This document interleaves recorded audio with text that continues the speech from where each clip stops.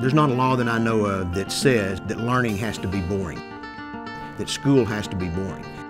Anytime you create an atmosphere or an environment where people are excited about being there, the amount of learning that takes place just explodes.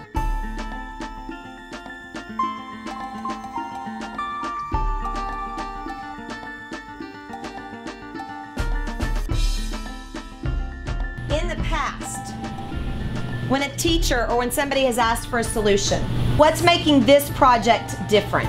Because this is an actual real life problem. This is actually going to be sent to someone. This is something we can actually do to help somebody. I believe, and the belief in this district is, that you're going to see a very different classroom. I think the traditional way of delivering instruction is something of the past. This isn't what you're used to seeing in a classroom.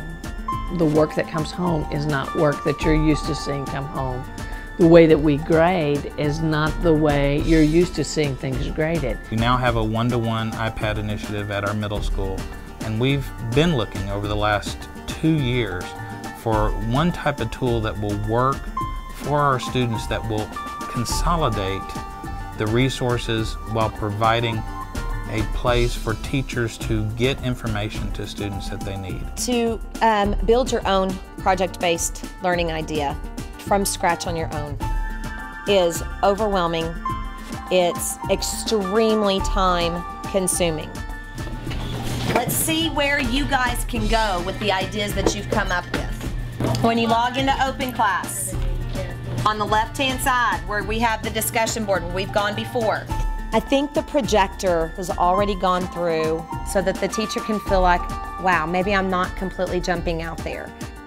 They've left it a little more open though in other areas where the students actually feel like I can learn and I can do at my own pace.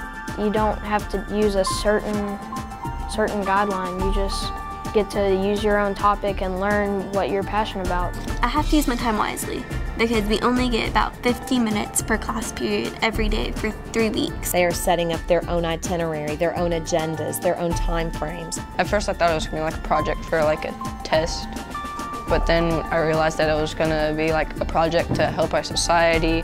Our assignment was to send a letter to a person in power about something that we were passionate about that might lead us to a dystopian society.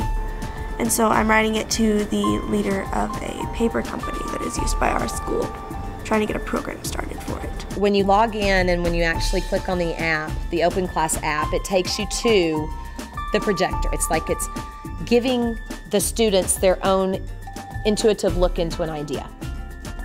And so whether they are blogging, whether they're posting comments or on a discussion board, any of those ideas are all housed in specific areas in the projector.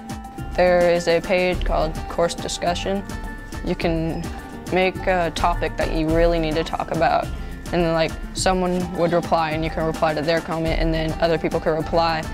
It really builds up your idea, and you get more ideas from everyone else's comments. I think you'll see students collaborating more, communicating more, and maybe even question some of the absolutes that we believe are absolutes, and then come up with some of their own suggestions and ideas and ways of thinking. We actually get to do stuff, and we're actually trusted to do stuff. So that's really cool.